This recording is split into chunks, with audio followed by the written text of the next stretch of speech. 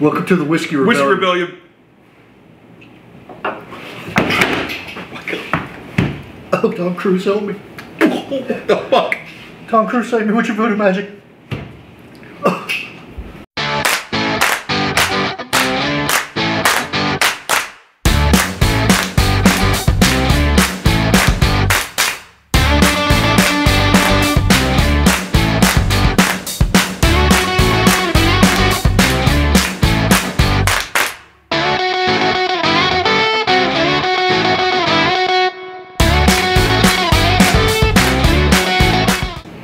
Hello featured players, and welcome to another episode of Inebriated Antiquity.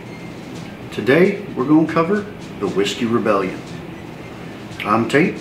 I'm Adam. And this is the only show on the internet where we drink and talk about history. Most of the drink though. Oh yeah, we're hurting ourselves today. As the cold intro showed you, today we're drinking a 77% moonshine.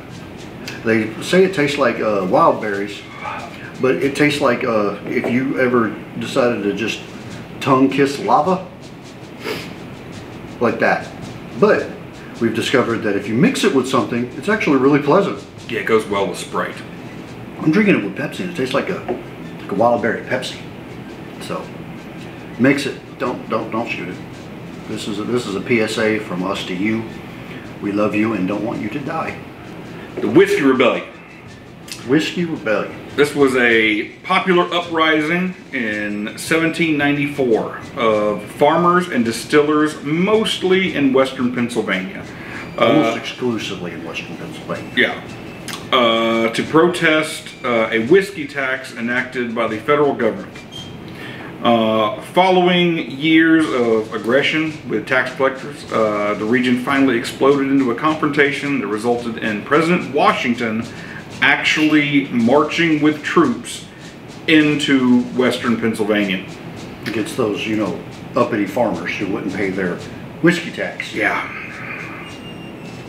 The whiskey tax became law in 1791 and was intended to generate revenue for the war debt incurred during the Revolutionary War. Yeah. The tax applied to all distilled spirits, but considering we couldn't get rum in the country anymore because of things happened during the war, whiskey consumption was on the main climb. So the excise tax became widely known as the whiskey tax. So the farmers of the western frontier were accustomed to distilling their surplus rye, barley, wheat, and corn into whiskey. Yeah. I mean, it's hard to transport. It's a lot of mass. Yeah, it's just easier to, you know. Plus, it doesn't last. You know, it can. If you hold your grain too long, it could rot. Yep. This was just an easier way for them to move surplus and make some extra cash. You clear field of wheat or rye or anything, you've got 70 wagonfuls of grain. But when you compact it down into whiskey, you could fit that entire field in a wagon or two. Yeah. And that's one of the things. The farmers resisted the tax in the region. Whiskey served as a medium of exchange. Again, you know, hey, I need a couple pigs. Trade you. Well, I've got a couple pigs, and I really like whiskey, so yeah, let's make that trade. Yeah, the barter system was. I mean, these people out in western Pennsylvania, you know, they just didn't see cash. Not to mention, this is the brand new federal government. Yeah. Money been around for like 15 seconds. Printed money was not that well dispersed. There it is! It's beautiful! Take your hat off, boy, that's a dollar bill! Many of the resistors were themselves war veterans who believed they were continuing to fight the same principles they had fought for the American Revolution. Taxation without representation. While the federal government maintained the tax were a legal expression of congressional taxation powers. Opposition to the whiskey tax and the rebellion itself built support for the Republicans, who eventually overtook Washington's Federalist Party in 1802. The Whiskey Rebellion is a fundamental change in early America. Yeah. It defined what the federal government could continue doing. Most For better people, or worse. For better or worse, most people in the beginning didn't think this was something they legally had the right to do. And this set precedents. And once you set precedents, it's hard to change it. Yeah. So as we were saying, the U.S. federal government began operating in, what, 1789, and ratification for a new constitution.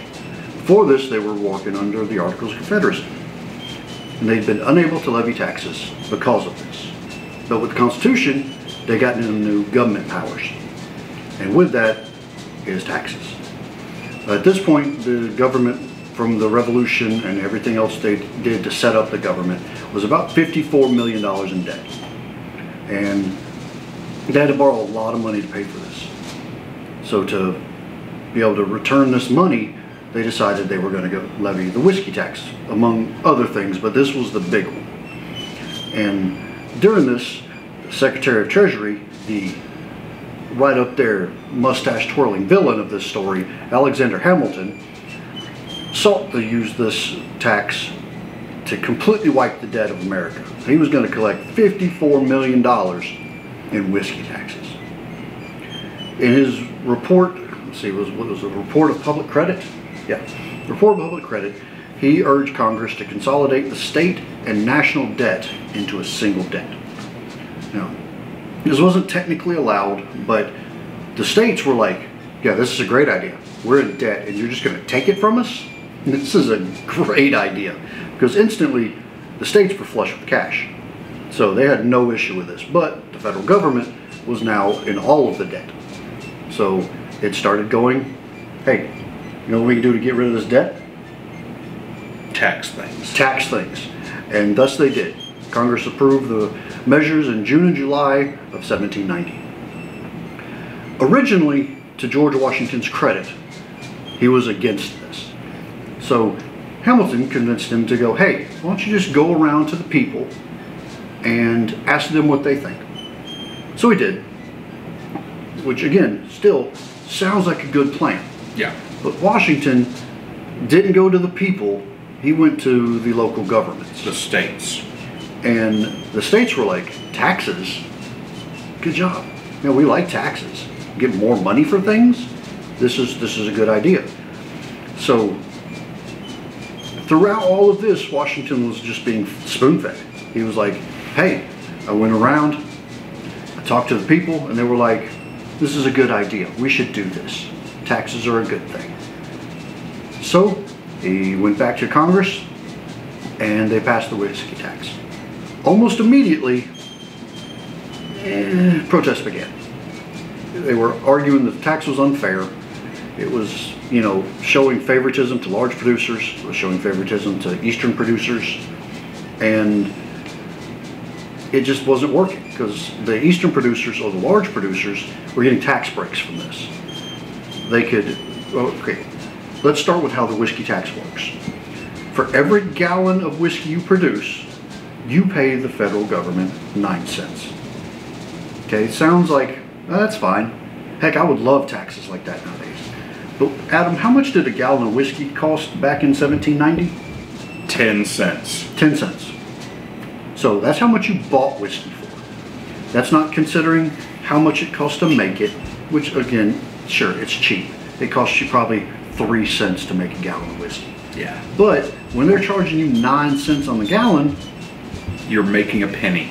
You're making a penny, but then you're losing 2 pennies. Yeah. Because of what it took to, you had to raise the wheat, you had to take the time and effort to mash it and distill it, and to the Western producers, this was a 90% tax on that's something insane that you made negative 2 pennies on when you sold it. The Eastern producers, on the other hand, they were able to get tax breaks.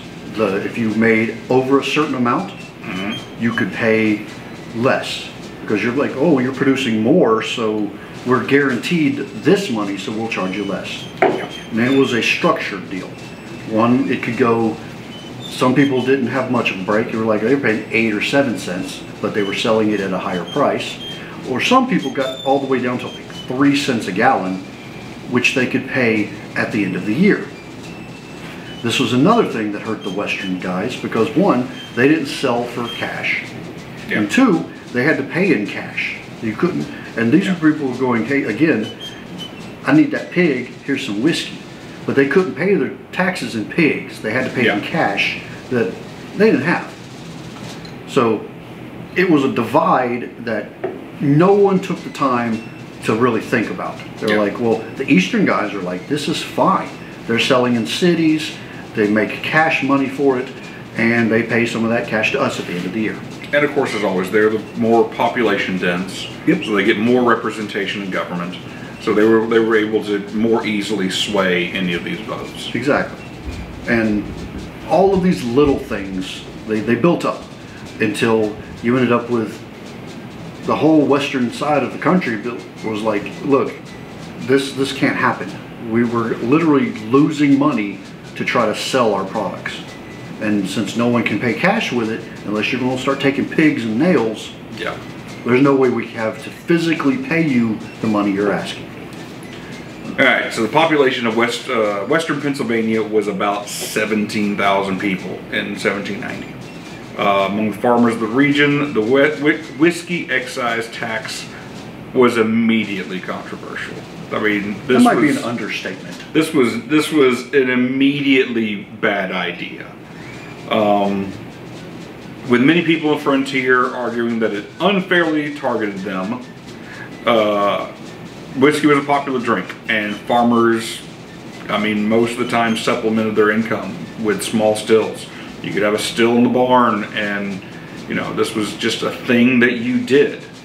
You know, nowadays we think of stills and making your own whiskey as a thing of bootleggers and, you know, the Dukes of Hazzard, but this was a thing that everybody did.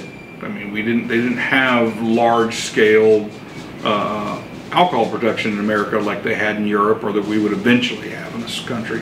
Yeah, farmers living in the west of the Appalachian Mountains distilled their excess grain into whiskey, which was much more profitable to transport over the mountains than all that grain. Like we were saying, where you couldn't afford. You'd need the wagons, you need the oxen, you need men to pull to work the wagons, to pull 7, 8, 10 loads of wagons to get enough grain over to make it worth the trip. Guards, even. Yeah. Because this was not a peaceful time in America. No. This was the Wild. This was the Wild West. I mean, you can think about it, this is Western Pennsylvania. That's nothing. That's original colony. That's the edge of the world to them. Everything else out there is Indian territory.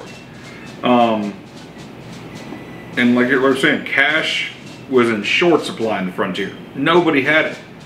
You didn't just have it to throw down to pay your taxes. Even poorer people, they were paid in whiskey. Yeah. It was something with enough value that people were willing to work for this. Yeah. Because it could be used for drinking, it could be used for trading, used for medicine, or, Yeah. you know, any of these things. This was, You go work for a farmer. He pays you in a bottle. You can still turn around and trade that bottle for things you need. For things you need. It was, again, the barter system was it wasn't perfect, but again, it was a way of life for these people, and this law was basically going to take their way of life and just throw it out the window. Yeah, completely wreck them. Small-scale farmers also protested that Hamilton's excise effectively gave unfair tax breaks to large distillers, most of which were on the eastern side of the Appalachians.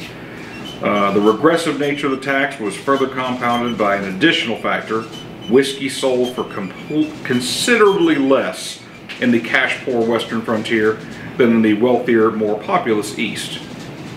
This meant that even if all distillers that are required to pay the same amount of tax per gallon, the small-scale frontier distillers would still, you know, they would still make less money. That's the thing. A large amount of the small-scale distillers believed that Hamilton was deliberately doing this, that he was in bed with these big businesses. A lot of other parts of the law caused concern. The law required all stills to be registered. Anyone who was cited for failure to pay the tax had to appear in court, not in a local court. No, Right. You had to take yourself all the way to the other side of the mountains, to the east, to show up for court. Wait, this So- became a federal tax crime? This became a federal tax crime that you couldn't go to your local magistrate and handle. Yeah, they had to show up to the only federal courthouse in Philadelphia, 300 miles away. And the only one. A 300-mile trek so that you could have the privilege of showing up in court for them to say you didn't pay your taxes. From the beginning, the federal government had little success in collecting the whiskey tax. Many small Western distillers simply just refused to pay it. I mean, again, who was there to stop them? Yeah, as you do. Federal revenue officers and local residents who assisted them bore the brunt of the protesters' wrath. Tax rebels harassed several whiskey tax collectors and threatened to beat those who offered them office spaces or houses. Again, these tax collectors were not locals. These were guys from the east that had to come set up, try to get everybody listed down, and try to collect the proper amount of tax. So if you were an innkeeper and offered this guy a room to rent, you might get your ass beat because you even gave him a room to rent. Or hey, you own a building and that guy wants to rent office space out of it so he can run his tax collecting. And you're like, well, I like money. But then everybody in the community is like, you do it, we're gonna kill you. I like my life better than mine. Yeah. So yeah. Like I said, to say this was an unpopular tax is an understatement. Yeah. In addition to the tax itself, many of the people out west had other grievances that were, again, they're complaining to the government. We have problems. And the government's like, pay whiskey tax. They're like, no, we have other problems that you guys aren't meeting our list of problems we have. You're giving us more problems. Yeah, at the time, the Northwestern Indian War was going on, and America was not winning it. Yeah. I mean, the Native American tribes were, pushing back. We were invading their space, and they were pushing back. So these Western farmers, again, cool, I'm going to go try to take my grain. I'm going to try to take my whiskey to market, yeah. And I've got to survive raids. And the mountains. And the mountains. And the Spanish, because they couldn't use the Mississippi. Yep, Spanish controlled the Mississippi. And they said, no, you can't use the Mississippi. Yeah. So this was not a good time for these people. Yeah, this was seen by the basic farmers and distillers in the West as economic warfare. And they blamed Hamilton. And eventually it got to the point of blaming Washington. So, as it is, the law is an immediate failure. You know, no one's paying it, no one's able to enforce it because of this, the intimidation and the protests. So it's a failure. Excise officers sent to collect the tax were instantly met with protests and violence, and some people just flat out like, nah, I'm not paying that. That's dumb. So inevitably, perhaps inevitably, I don't know, but violence broke out. The first time, they did non-violently. It was like, nope, I'm not paying it. Yeah. I'm protesting this tax. And in 1791, again on September 11th of all things, yeah, it got ratcheted up one notch. Well, I say one notch, but it went from I'm not paying it to I'm a tar and feather a motherfucker.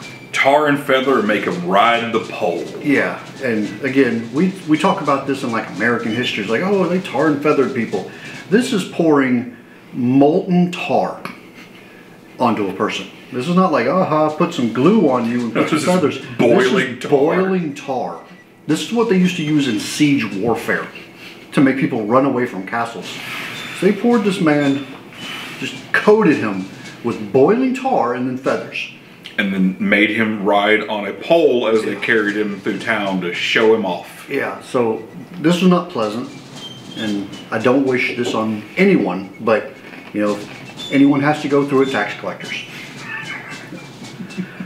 Yeah, so the tax collector's name was Robert Johnson, and yes, they tar and feathered him, they put him on a pole through town, and that wasn't enough, so they decided to whip him while they were doing it. At this point, the people in Philly are like, they don't like this tax. No. This is getting pretty obvious. Let's double down on it. But, protesters were like, we don't like this tax. We're following the exact same playbook as we went by just a few years ago. It was like, all right, tax collectors from England, tar and feather them. Yeah. And yeah, we're doing the Revolutionary War playbook. Yeah. So the two sides were completely polar opposite in this. Yeah. So, you know, some of the older accounts and even most of the modern takings of it was the Whiskey Rebellion was strictly in Pennsylvania. But this was not. This spread like wildfire. This was in the Carolinas, this was in Virginia, this went all the way down to Georgia. Yeah. You know, everyone was like, this tax is messed up. We have nothing to do with the U.S. government. Yeah. And they're trying to just destroy us by making us pay more than our whiskey is worth in taxes. So it came to a head. In 1792, Alexander Hamilton went straight to the military option. He really is a mustache twirling villain. Yeah. I mean, what the hell, Hamilton? You get a play about you and you were a bastard. It was a lie. Luckily, there was one person that had a half-ass cool head. Yeah. Yeah. Edmund Randolph. The Lovely name. almost hero of the story. He argued that there was insufficient evidence to justify going straight to war with these farmers.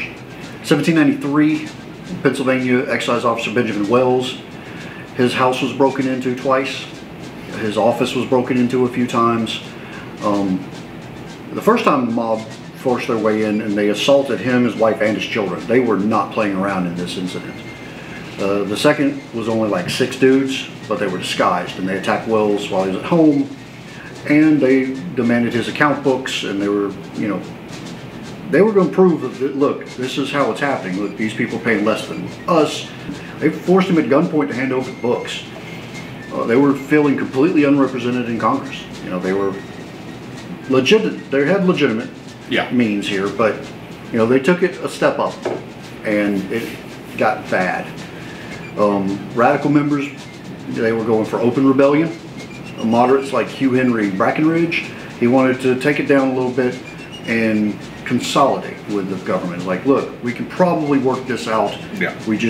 We have to stop tar and feathering people, and they have to try to stop sending taxmen. And unfortunately, that is not how this story goes. No.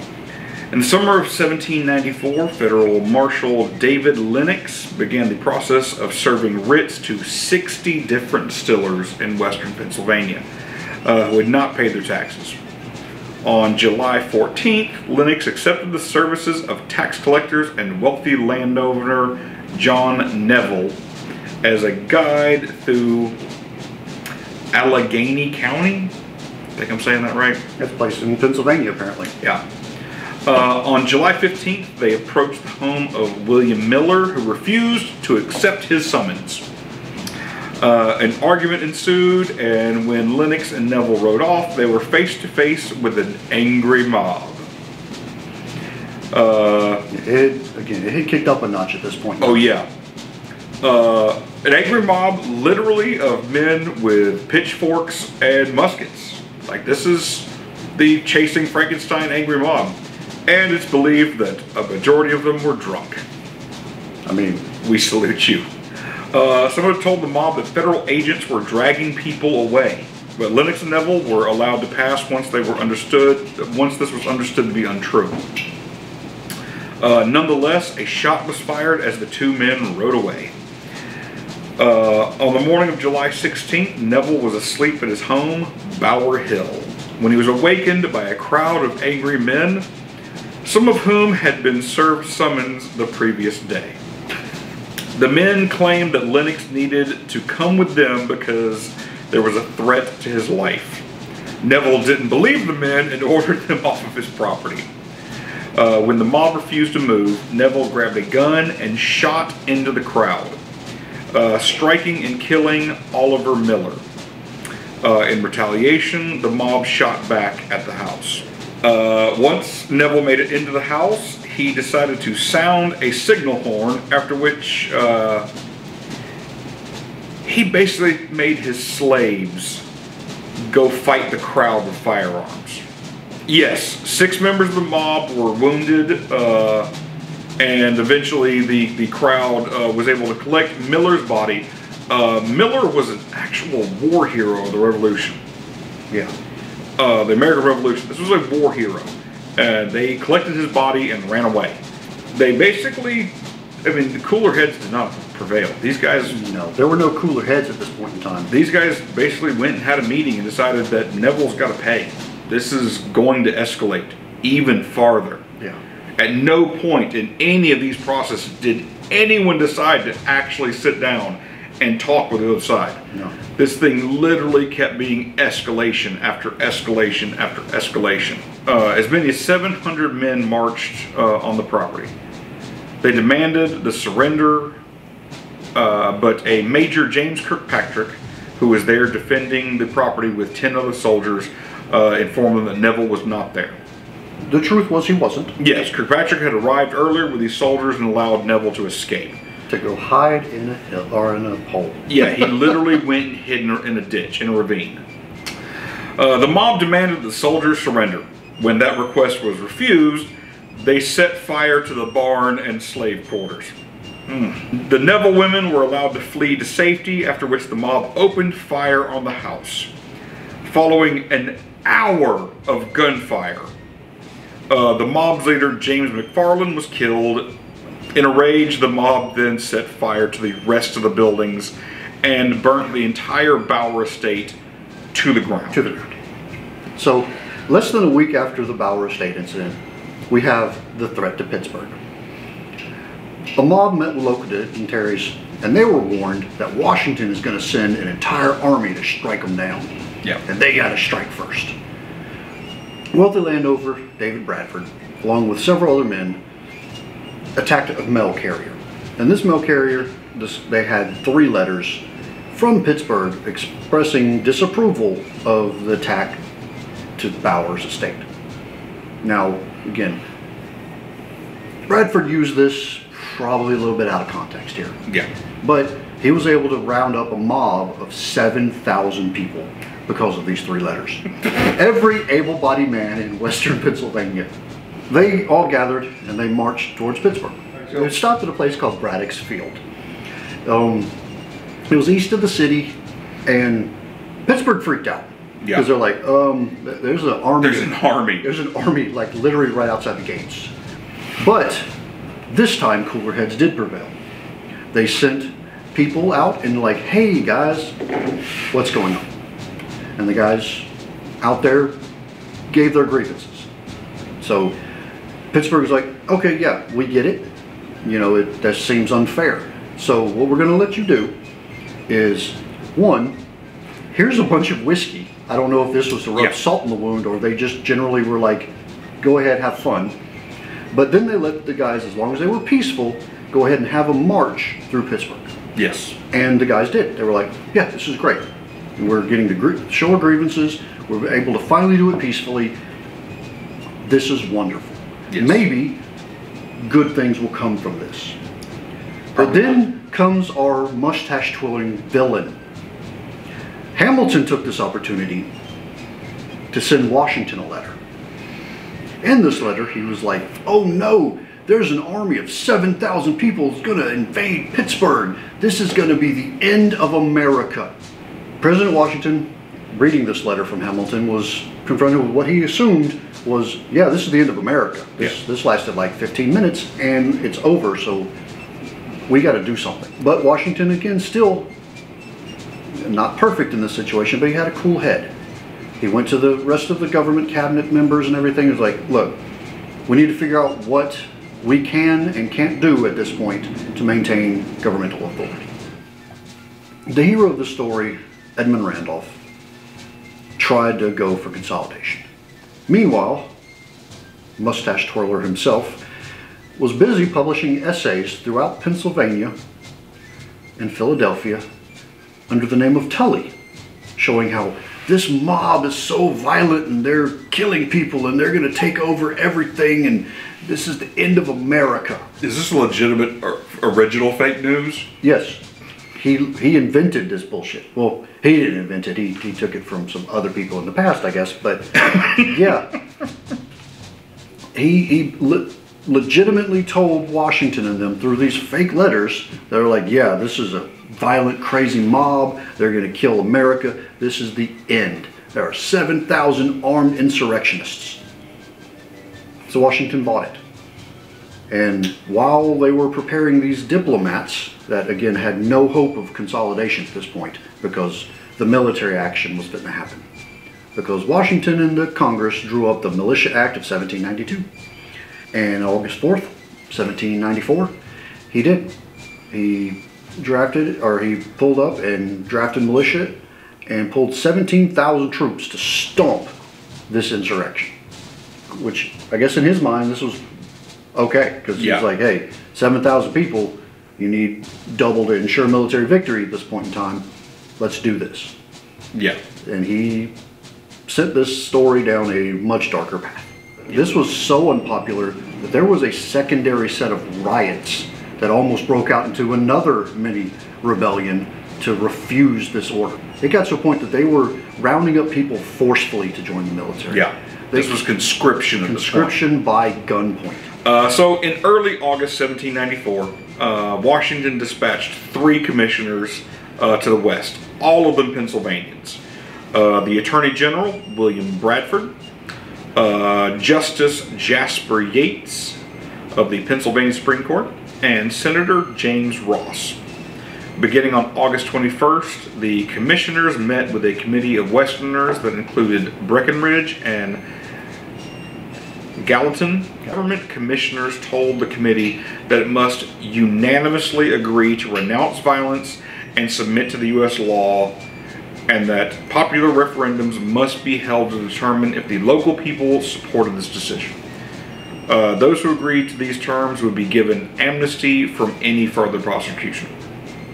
The committee was divided between radicals and moderates, and narrowly passed a resolution agreeing to submit to the government's terms. The popular referendum was held on September 11th and also produced mixed results. Some townships overwhelmingly supporting the U.S. laws, but opposition to the government remained strong in areas where the poor and the landless people were predominant.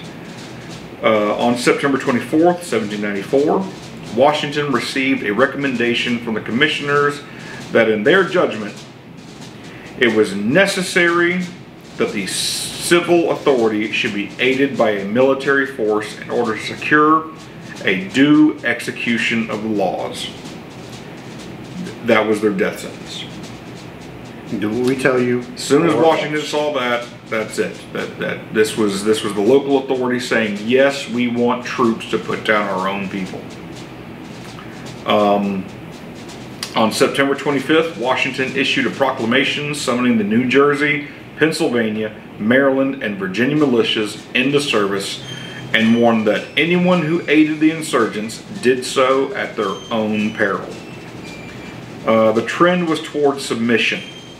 However, the Westerners dispatched representatives William Findley and David Reddick to meet with Washington and to halt the progress of an oncoming army.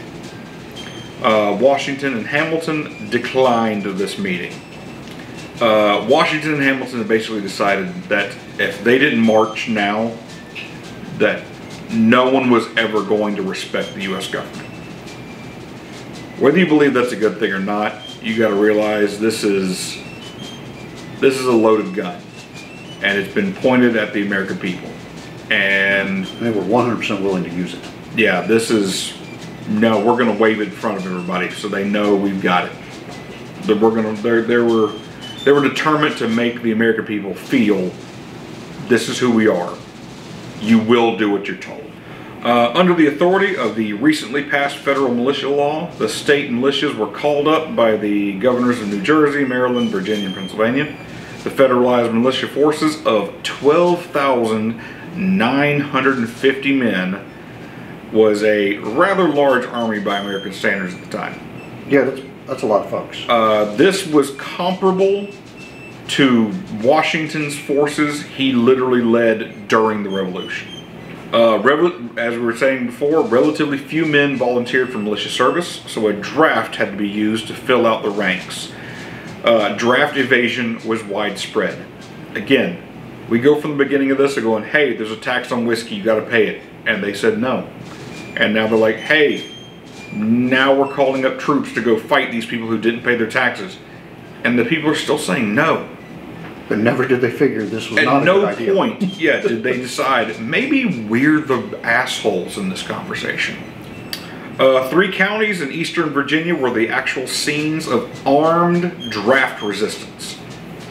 In Maryland, Governor Thomas Sim Lee sent 800 men to stop a riot in Hagerstown, who were literally rioting because of the conscription. Yeah. Weren't there people arrested in this town? Yes. Over 150 people were arrested. So we can't draft you, we're just going to put you all in jail. Yeah. This is a continuation of nobody willing to step back and try to come to terms. This is, we are going to be proven right no matter how much we have to keep bullying forward. There's no brakes on the heresy train. The protesters brought back an old tradition from the American Revolution. Liberty poles. Yep. This was literally a pole that would be raised, you know, like just a timber, raised in the air and covered with papers, with people airing their grievances. This was something we used to do, like I said, during the American Revolution. And some of the people in these offices used to do it. Yeah, and including Hamilton, oddly enough. the federalized militia arrived in Carlisle, Pennsylvania on September 11th, 1794. Remember, this is the same day they're really trying to negotiate peace with these people. On September 29th, just, you know, a few days later, an unarmed boy was shot by an officer whose pistol accidentally fired.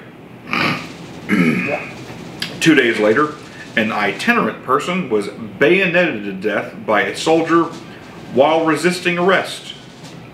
For not wanting to go kill people. Yes, the man was actually working on an Irish work crew that was digging a local canal. He was in a work gang, and the troops literally just decided, hey, show me your papers. And he's like, no, I'm going to work. Leave me alone. There's no stop and frisk. They have no right to do this. They just did it anyway. And when he told them to fuck off, they stabbed him to death. Yeah. You know, they're the good guys. President Washington ordered the arrest of the 2 soldiers that had bayoneted the civilian. A state judge determined the death was accidental. Because you can accidentally stab someone to death. And both troops were released with no punishment. Washington left Philadelphia, the capital of the United States at the time, Yep. on September 30th to review the troops. This is the first, only, and last time a sitting American president marched as commander-in-chief. Yeah. Daniel Morgan, who was a veteran of the American Revolution, led some of the forces under Washington. He had been promoted to Major General. But yes, Morgan led one wing of the militia army into western Pennsylvania. The massive show of force, nobody raised up against them. There was no 7,000 insurrectionists. These farmers stayed at home.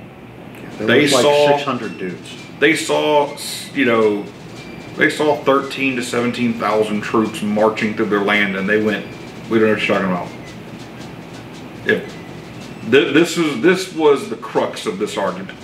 Washington marched these troops through western Pennsylvania to purely show them and everyone else in America that they would do it. That you will do what you're told, or we will bring the troops in. But yeah, so like I said, troops marched into western Pennsylvania, and the insurrection collapsed. Yeah, they pretty much waffle stomped them. The rebellion was done. By October of 1794, everything was over. Most of the prominent leaders of the insurrection had fled west or been arrested. Remember, this is October, so this has been 3 days. Yeah. Didn't take long. It took 6 months for those who were charged to be tried. Most were acquitted due to, let's say, mistaken identity. Everyone who showed up, nobody was ever able to truly prove that they were there. It really just got down to a point of no one was really willing to point fingers. This was still a sore thing. Just unreliable testimony. 2 men were sentenced to hang. We'll get to that in a second.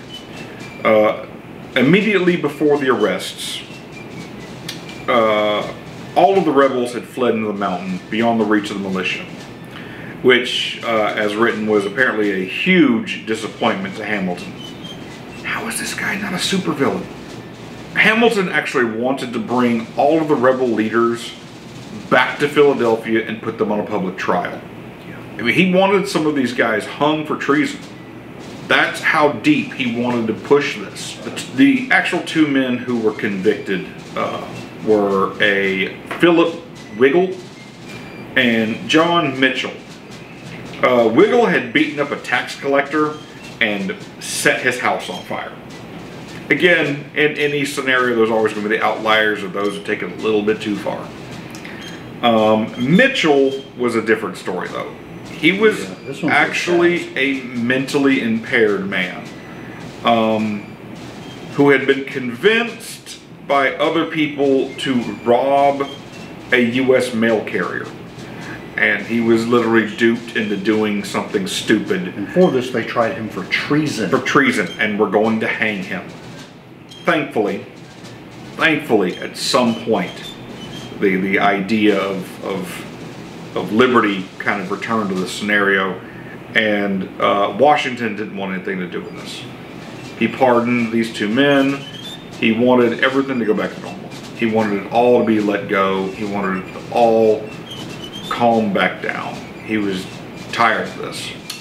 But yeah, while violent opposition to the whiskey tax ended, political opposition continued. Yep. This was the real breakthrough. The rioters couldn't win by force. The state government and federal government system had already been in place. There was no way these men were going to change their minds. But what they were able to do, they built their own political party. They got together. They decided, we're going to vote them out. And they did. Yep. And the Federalist Party was effectively destroyed. Hamilton never got to see himself in the presidency, which was his plan. Yep. And Washington, after his 2 terms, Noped out. went home and started his own whiskey distillery.